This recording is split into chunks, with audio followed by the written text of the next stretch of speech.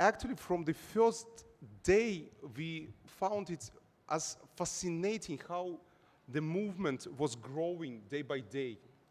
And in 24th, 25th, it was becoming more and more as the festival, but at the same time, it was expected that something happened.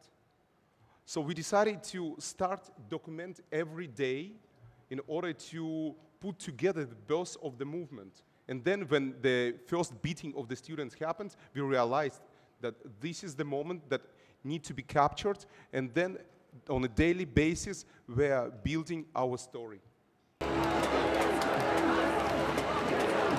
От ви подивіться наскільки піднесені стан цих людей, піднесені не від алкоголю, не від наркотиків, а дійсно від того відчуття, що ми є разом.